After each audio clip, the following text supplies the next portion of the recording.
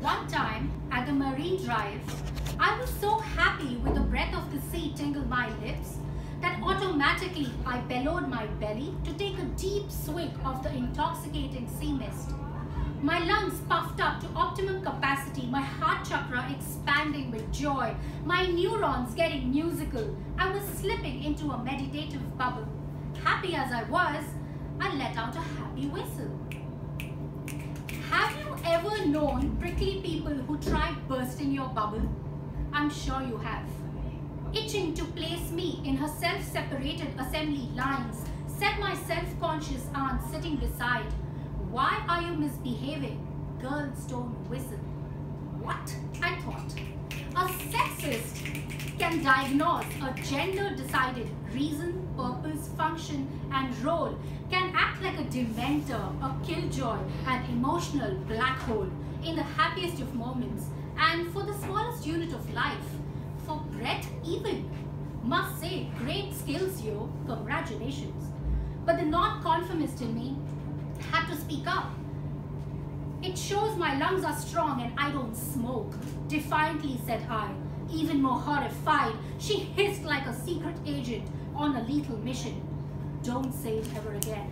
Girls don't smoke. Wow, I wonder if someone's pursuing techniques to divide, to squeeze an entire life through a needle's eye, as though life was meant to be shrunk to fit an outdated job profile, where the role, the appraisal, even the realization of your dissatisfaction and the choice to voice it was narrowed down to a fixed style, all depending on the body in which you reside.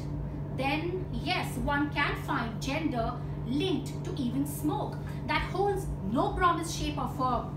Boys can burn their lungs go on, but if a girl even takes a puff, it's no more a health concern.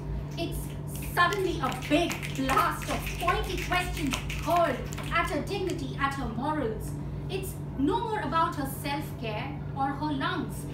Whom are we kidding? It never really was.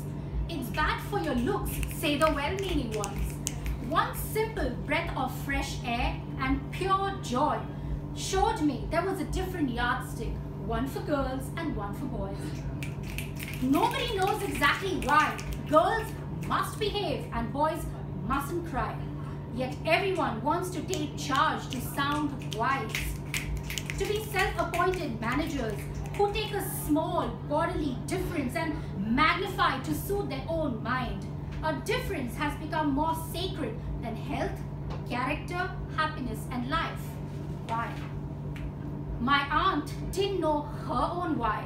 So this time I let it pass by. I was there to win the war. For petty battles, I had no time. So soon I got lucky to whistle on a radio channel.